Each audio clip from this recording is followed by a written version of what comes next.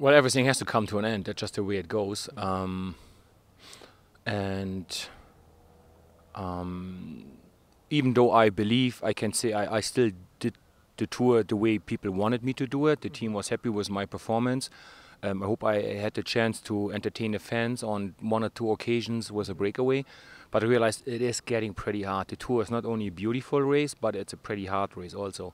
Downhill at 80 kilometers an hour or faster, fighting for positions in the final. And the final in these days, it seems to start 100 kilometers to go. Already you have to switch into final modus and getting your elbows out and fighting for positions. And I thought, I don't think I'm good enough next year to do another tour. I don't think I'm strong enough physically, but also mentally to support all this responsibility and the stress one more year.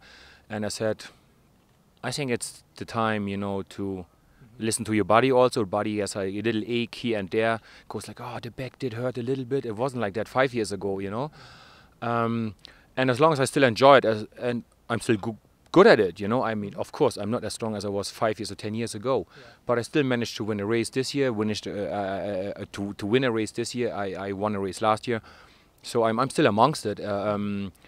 It would be good to stop on a good note and not be the guy where they say, oh, he did 1 year too much and he was good rider before, but now he's dropped all the time. I don't want that.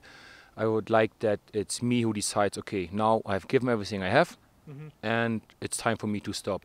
Instead of like people telling you, sorry, Jens, we love you, but there's no contract for you anymore, So I'd rather have the decision in my hand and say, okay, I decided like that, that's how it's going to be, and I'm happy with that. I came to terms, or I sort of like, I have my inner peace with the decision that one more year, and that's good. My wife is happy about it, the kids are happy about it, so that's good.